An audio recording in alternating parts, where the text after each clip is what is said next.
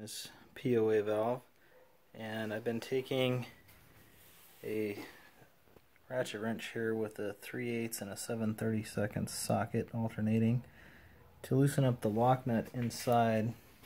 It's hard to see on a video, but it's inside the back of this fitting here. You can loosen the 3/8 lock nut and then use a 7/32 to turn the little tiny adjustment screw in there.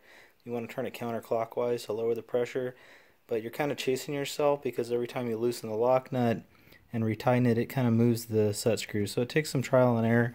I loosened it, retightened it several times to get it where I wanted it. And now I'm going to put pressure inside the evaporator with this air nozzle through the expansion valve, and I'm going to see if the POA opens at the pressure that I want it to. So here goes.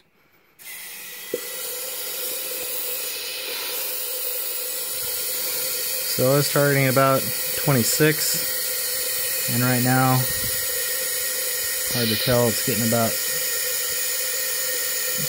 just a hair about 26. Pretty good.